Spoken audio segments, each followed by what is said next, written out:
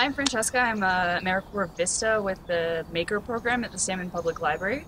I'm Dan Hobbs. I'm the Education Coordinator at Salmon Valley Stewardship. So today we're partnering for an Earth Day program, and we're having kids make trash pickers from recycled materials.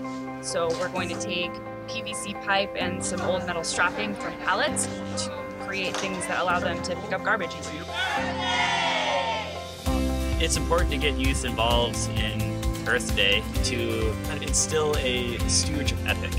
Which is about making, but not just making. We really try and bring in a design perspective and getting kids not only using their hands, but also thinking about solving problems in the community. I think it's important to begin to instill a stewardship ethic in youth young, because then it just seems normal.